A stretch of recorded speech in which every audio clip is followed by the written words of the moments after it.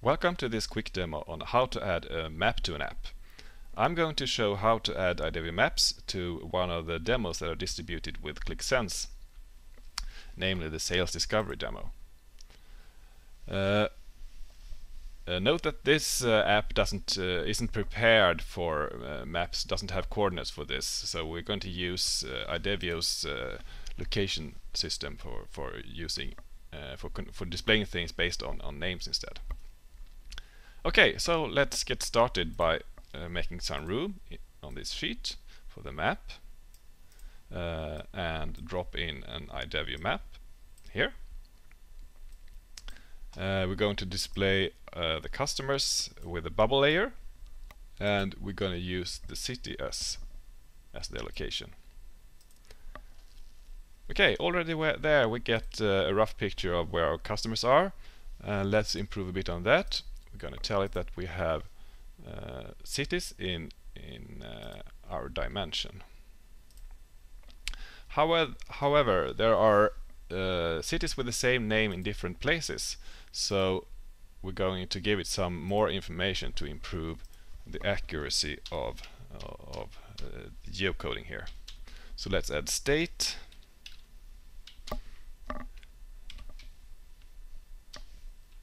and country.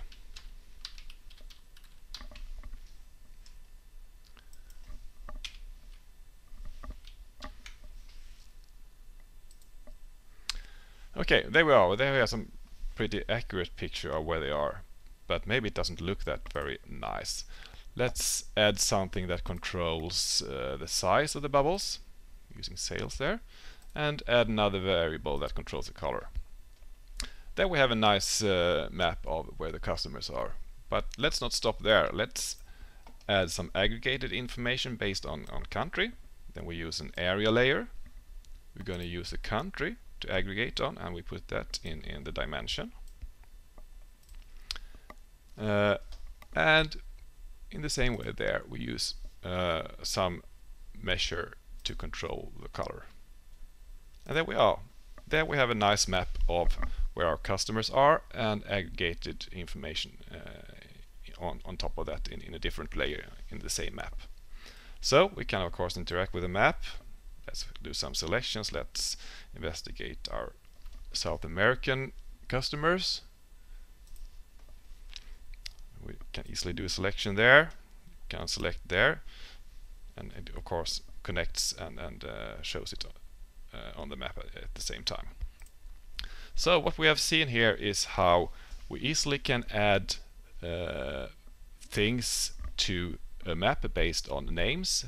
We don't need coordinates if they are well-known names. We also have seen the layer concept in IdevioMaps, where we can add multiple layers easily on top of the map. That's pretty much it, what I would like to talk about today. So if you want more information, please take a look at bi.idevio.com or contact us at info@idevio.com.